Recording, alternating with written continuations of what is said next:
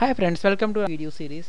This is Mayank Agarwal here, and in this tutorial we are going to learn how to select text vertically in Microsoft Word 2007 and 2010, a step-by-step tutorial. Friends, many a time we come across situation where we need to select the text vertically.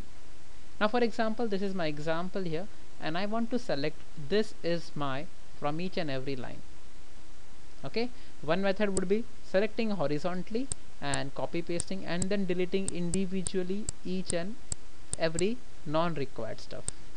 However, Microsoft Word provides us with a very easy feature. You need to press alt key, then the one in the left of your spacebar before selecting. So now my alt key is pressed till when I am not completed selection. Okay, from the start of the selection till the end of the selection, my alt key has to be pressed. So my alt key is pressed. Now I am selecting, say this is my, okay, I wanted this text, and now I will come down.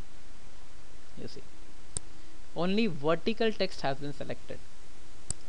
Okay, again I am showing you, my alt key is pressed and I am vertically selecting it. To copy it, come to Home tab, select copy. Let's go to a new document and I click paste. So this is my, so very useful feature in Microsoft Word.